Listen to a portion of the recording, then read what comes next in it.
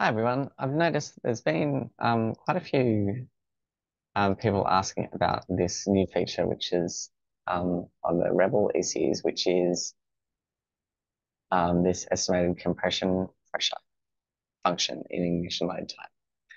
It was only released in the Nexus Rebel LS initial firmware, and it's used in base maps for the Rebel ECUs.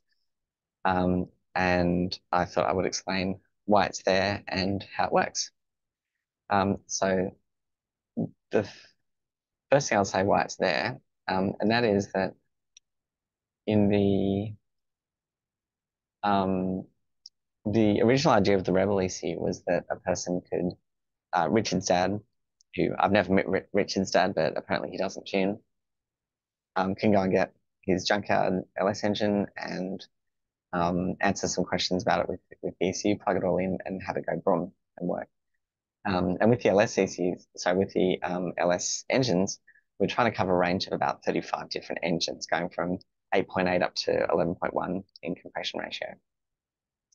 So they're going to need different ignition timing for these engines. Um, and as well as that, each different camshaft profile that we have mapped for is going to need different ignition timing as well. Because, with aggressive cams, you need to dial out parts of it with ignition timing to make it actually drivable and not really lurchy. Um, so, yes, we needed a way to do it so that we didn't have to create 400 different maps. Um, Now, I'll explain how grown-ups do it. Grown-ups being the OEMs.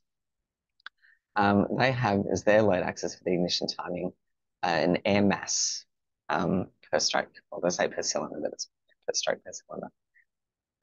And so the more air mass you have per cylinder, the less ignition timing you have. Now, the reason for that is that what we're trying to correct for is the pressure of the air um, before we set fire to it in the cylinder. And the reason why we need to correct for that is because when the air molecules are closer together, the flame travels more quickly from one to the next, and it propagates more quickly through the cylinder. So to get the peak pressure at the same time, you actually need to set fire to it later if the pressure's higher. I'm going to stop sharing. I'm going to try and draw this. Um,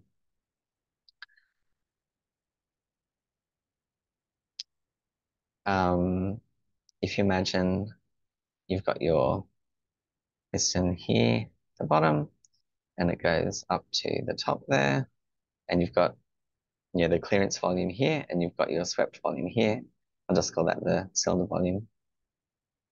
Then what we really care about is what's the pressure at the top here, because that determines how fast the flame moves through the combustion chamber, and therefore what your ignition timing needs to be to get the pressure to happen at the right time. When I say the pressure happening at the right time, if you did thermodynamics at university, you'd probably remember this is a PV diagram. So there's pressure on one axis, volume on the other. The bottom of the compression stroke, we've got the maximum volume, and we've just got atmospheric sort of pressure. Then during the compression stroke, the volume decreases, the pressure increases because you're compressing it. And then at the top here, we set fire to it, and the pressure increases because it's on fire. And then during the power stroke, um, the volume increases, the pressure reduces. Then when the exhaust valves open, the exhaust pressure goes out and the cycle starts again. So the area in there is the work that's done through a single cycle. This is called the Otto cycle. And in practice, the burning doesn't happen instantaneously, so you need to start it earlier so that by the time it finishes, you've got the maximum area in there. Because if you start at TDC, it'll just sort of flop over like that. You don't get the pressure, or when you get the pressure pulse or pressure spike, the piston's already on its way downwards. So you make less work because you've lost that air of the triangle there. Well, you know what I mean. So what we really care about is what is the pressure in the top of the cylinder here at the end of the compression stroke. Call that P1 and that P2.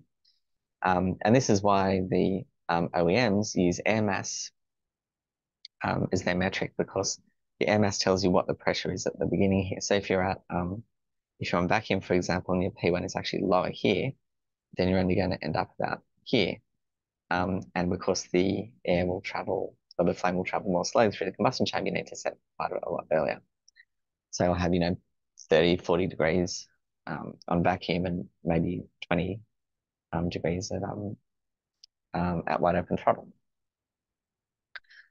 All right, hopefully that makes sense so far. Now, the different things that you would normally take into account when considering ignition timing. One of them is map. Why do we care about map? Because that tells you the pressure at the beginning of the cycle. Sort of. You have to include the volumetric efficiency as well, because that tells you how much of the manifold pressure actually gets into the cylinder. If your map's 100 kPa, but your V is only 50%, then not all of your manifold pressure is getting into the engine, which is why the V is lower, which means that in an area where the cam isn't working properly because the VE is low, you need more ignition timing there. And we also know that at peak torque, you need less ignition timing. Same thing, right? It's because of the VE. Now, another thing that we want to not be sensitive to is engine capacity. Now, why do I bring this up? It's because the OEMs use grams per cylinder. And that means that if you have an engine that's double the capacity, then that value is going to be twice as high. Right? It's like tuning in milliseconds. Bad. Don't want to do that. We want to be able to use the same map, whether it's a 4.8 litre engine or a 7 litre engine, if everything else is equal. And the other thing that we have to consider, which is not considered by the OEMs, is the compression ratio. And it's because if you've got a lower compression ratio and you only go down to that volume instead of that volume, then your compression pressure is going to be lower. So we need to consider that as well. The way that you would do it as a tuner, if you were tuning an engine as a one-off, is you would tune your fuel first of all, and then you would tune your ignition timing against map. Now you've already got your VE dialed in, so that's no longer a variable. And because you're not building the engine, the compression ratio is no longer variable either. You would expect that if you pull the engine apart, change the pistons and put it back together, that you would need to retune the ignition map and the fuel map. So for an individual tuner tuning an individual engine for an individual, that's not a problem.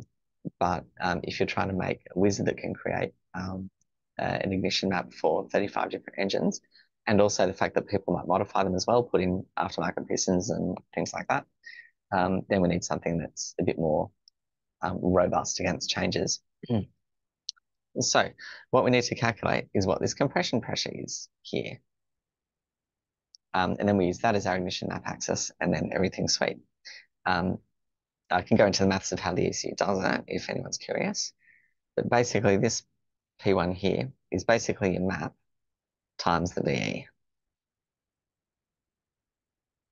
So if your VE is only 50% efficient and you've got 100 kPa manifold pressure, then you'll only get 50 kPa into the cylinder.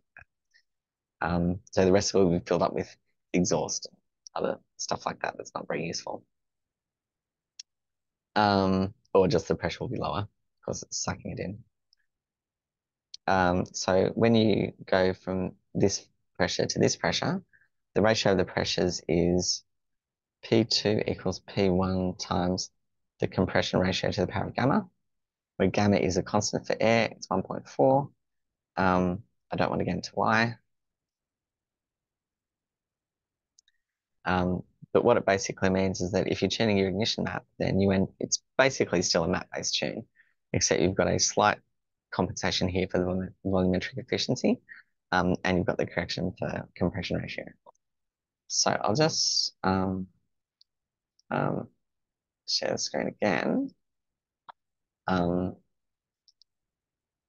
you can see what it looks like. So in here we just have, it's still a pressure axis, but the numbers are different, and the numbers are going to be different depending on your compression ratio. So the easiest way to tune it is you just do a trace view by pressing T. As you do a power run, then you can see which cells it's visiting, and then you can change them. That's the easiest way. If you want to switch it over to map, then all you need to do is change that to map, and then you need to rescale your access points there, and then bring the numbers across as well. So that's why that's there, and hopefully that makes sense. Thank you.